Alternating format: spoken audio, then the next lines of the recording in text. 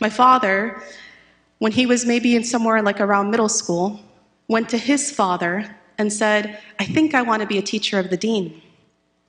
I think I want to study the deen full-time. His father, mashallah, being a salih, alhamdulillah, took him by the hand and walked him to Azhar al-Sharif in Cairo.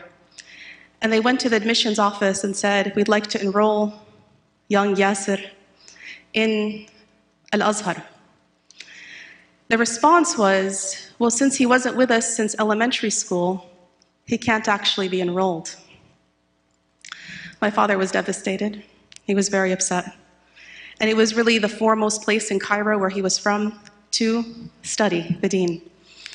But he held it in his heart and continued private studies. And he said that day, as a young middle schooler, he made a dua to Allah subhanahu wa ta'ala and said, Ya Allah, if ever my child was to ever come to me one day and say, I want to go study the deen, I would let them. Fast forward, years later, in comes Rania.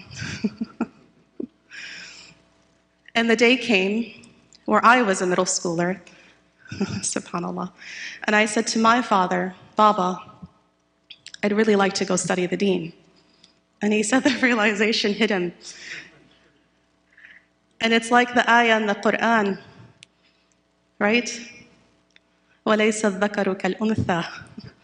And he said, what am I to do? I made a wa'ad to Allah subhanahu wa ta'ala that if my child ever were to want to study the deen, I would fulfill that ahd.